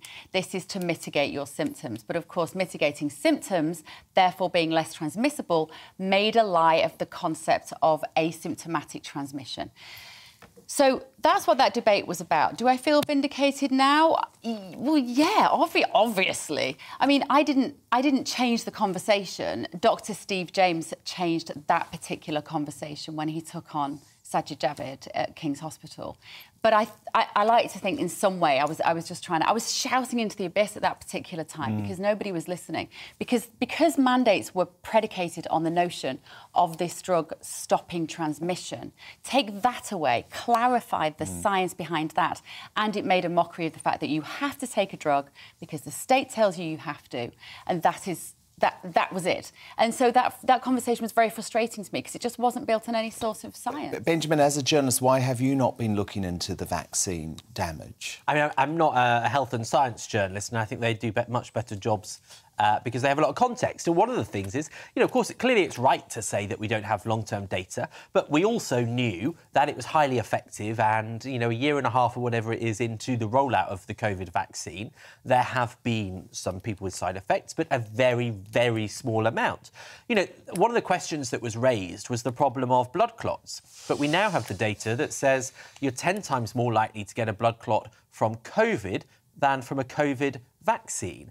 And so that's why you shouldn't focus on those... But Carol, that doesn't mean that the people who have suffered these side effects shouldn't be compensated. I mean, I've got someone on the show tomorrow night on Uncancelled who has had to have his leg amputated because of a side effect from the AstraZeneca vaccine. Are you seriously telling me he shouldn't be compensated and that shouldn't be a big story? I'm very sorry about that, that he's having his leg vaccinated, but I just... Amputated? It's been amputated. But I'm very sorry that's happened to him. But, you know, I want to take issue with what Bev said about it being a trial drug. It wasn't a trial drug. It's still a trial drug. No, it's not a trial drug. You realise that every vaccine that is produced is in effect a trial drug. No. I can't believe we're still having this conversation. Maybe for the love you of had God. a long say there, so let everyone else have a say. The smallpox vaccine, when it came out in the 50s, caused myocardia in young men. The polio vaccine, when it came out, people died because of the polio virus. In 2008, which isn't that long ago, babies developed febrile seizures because of the MMR vaccine after 7 to 10 days. We know that vaccines aren't a cure-all for everyone, but the bottom line is the COVID vaccine, and this is a guy, he's a guy called Paul Gofford, he's the director of vaccine research at the University of Alabama. He says he's never, ever seen a vaccine as effective as COVID. My first question would be, who is funding that guy? Finish, because Bev. almost nobody... Bev, this is what happens. People who disagree with people who like you, don't agree with the vaccine. No one is ever allowed to speak. So, I'm trying now. This guy said 90% decreased risk of infections, 94% effectiveness against hospitalisation. So whatever you say about this being a trial drug, it saved lives, and you can't get away from that fact. And if people have been damaged by this, I'm very sorry, I really am. And I don't say that glibly or lightly. But the thing is, this vaccine saved many millions of lives, and we know that for a fact. We don't know that for a fact? Yes, we do. I'm so sorry, but we don't know that for a fact. OK, well, let me tell you what happened to the people who didn't get the vaccine, the elderly in the care homes. In the first 2 months of the pandemic, 35,000 elderly people died. In 1 week, 7,000 elderly people died. They didn't have the vaccine. Later, as it progressed and they got the vaccine, those numbers were not dying. You're not saying the vulnerable should not be vaccinated, are you? This is a very... What we saw in the last 2 years was people like Carol, who I have a huge amount of respect for, but on this particular... Well, you haven't, because you're saying people like Carol, people who thought the vaccine worked, and it has worked. People like Carol, who were on those panel shows alongside me, were reading the Daily Mail. And they were reading the mainstream media. And in order me or anybody else and saying we just read one it was newspaper. Absolutely necessary to go and look and find the epidemiologists. And you really think we didn't do that? Seriously? It's so insulting to say that a journalist only reads the Daily Mail. I have read umpteen papers. So what do you think of the latest findings of Dr. Ryan Cole? What do you think of what Dr. Robert Malone has said? I know exactly what I think of what Dr. Maloney said. He's been on this show, and I've said what I think about the guy. Don't try and catch me out about the virologists that I've read. I've read as much as you, if not. These people aren't going to be on the mainstream media. They just aren't. And I was vilified for trying to... And Malone has been discredited in many quarters, let me tell you. Oh. Yes, he has. Please. Yes, he has. Final word, Benjamin. Do you accept that the COVID vaccine worked? Have you had it yourself? I think in terms of does it work, we still have no long-term data. And if you look at the latest interview with Gert van den Bosch today, talking about the fact that indiscriminate vaccination during a pandemic will cause the mutations. Have you had it? It is still a moving...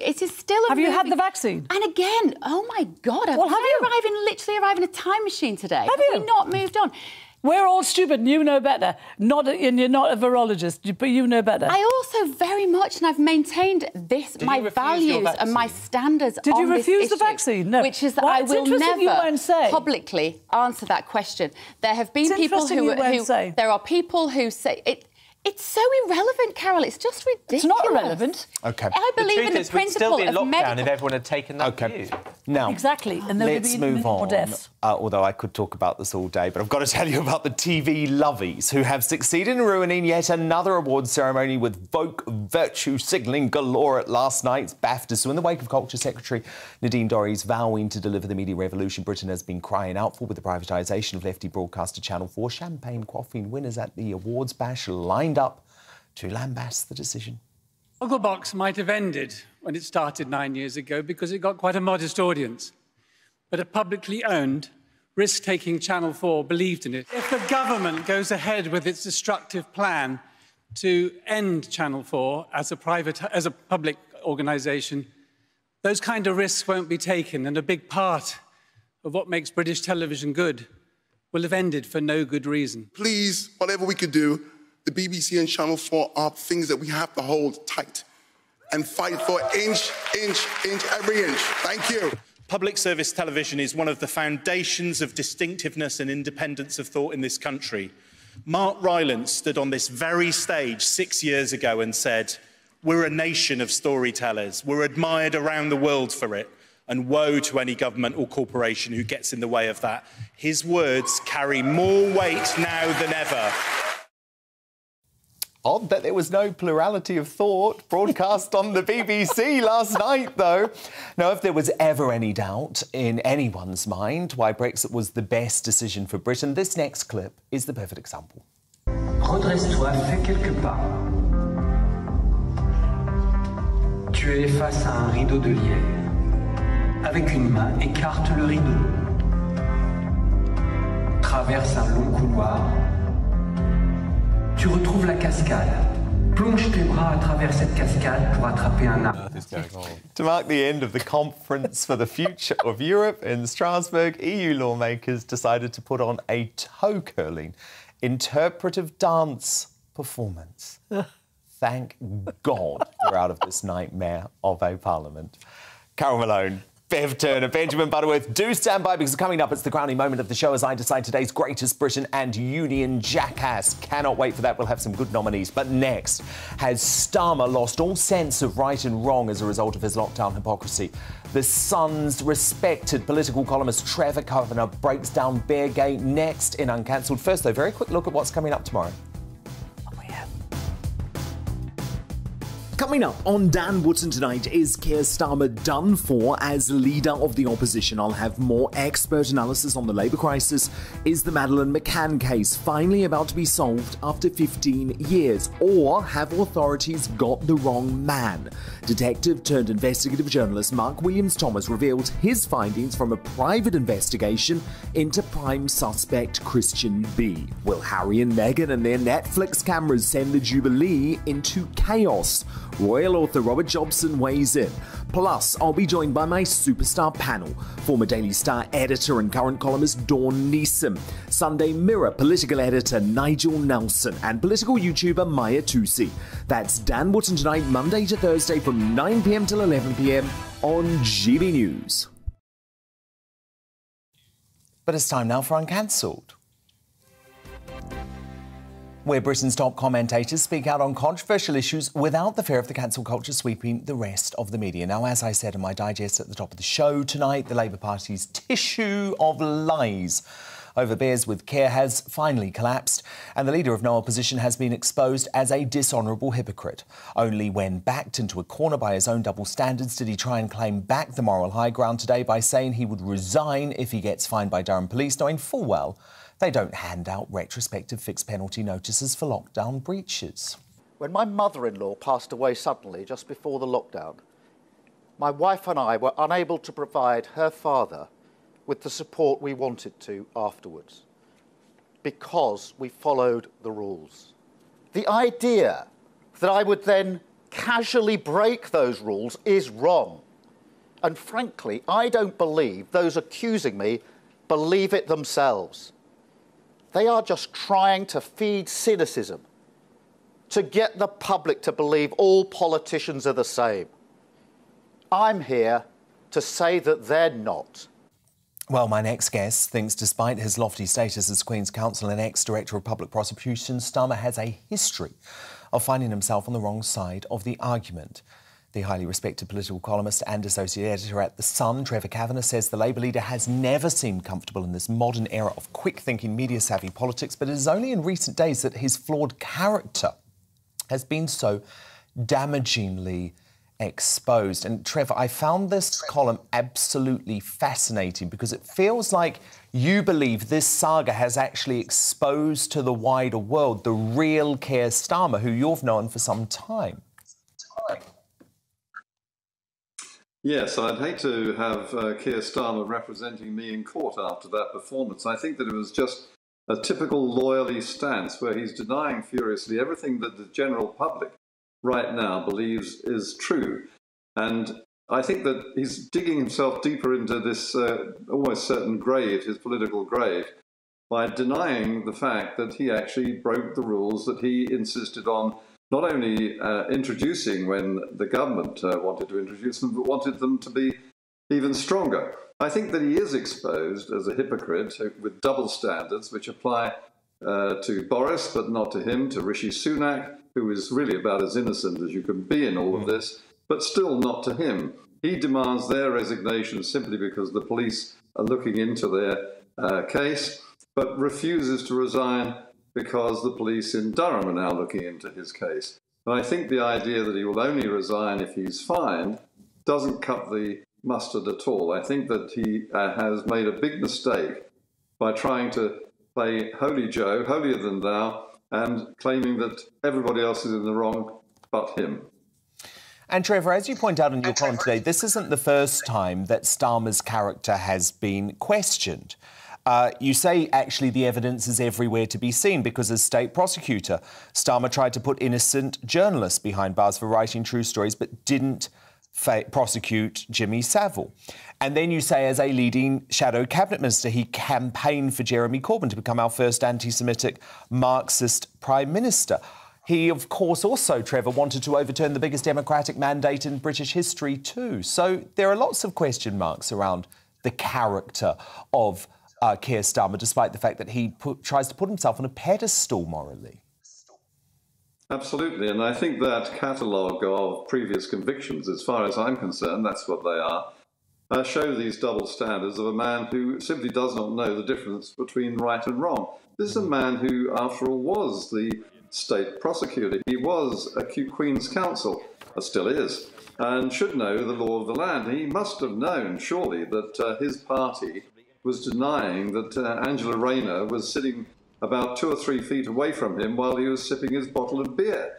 And they denied it twice, having been asked twice. So this is not just hypocrisy, it is outright deceit. And it seems amazing that he can stand there today and claim that he's innocent. I mean, it's impossible to be innocent when you've got witnesses saying that the meal was ordered weeks in advance or planned weeks in advance and was due to finish at 10 with no other work involved. There is no way that this can be portrayed as a simple matter of working through the evening. It's not the case and it won't wash. Does it feel like a cover-up to you, Trevor? I beg your pardon, the sound is terrible from your end. So sorry. Final question then, Trevor, but I just asked, does it feel like a cover-up to you? Well, corruption is a strong word, but I do think that the public has made up its mind about Keir Starmer, and in fact, not just the general public, but the party itself. It won't take much to remember that it was only 6 or 8 months ago at the party conference, the Labour Party conference, that there were people actually saying at that time that he wasn't the man to lead the party into the next general election. He was not a winner, he was a loser. And I think he's a much bigger loser today than he was back then. And I think that what he's simply trying to do now is make the best of a very, very bad job by trying to drag Boris Johnson down with him when he finally and eventually and inevitably goes. Indeed. Trevor Kavanagh, The Sun's highly respected political columnist, thank you so much. Apologies for the audio issues there, but it's time now to reveal today's Greatest Britain and Union Jackass. Carol Malone, your Greatest Britain, please. OK, I'm going to go with Dennis Waterman. You know, he died at the weekend. He was only 74, it's no age at all.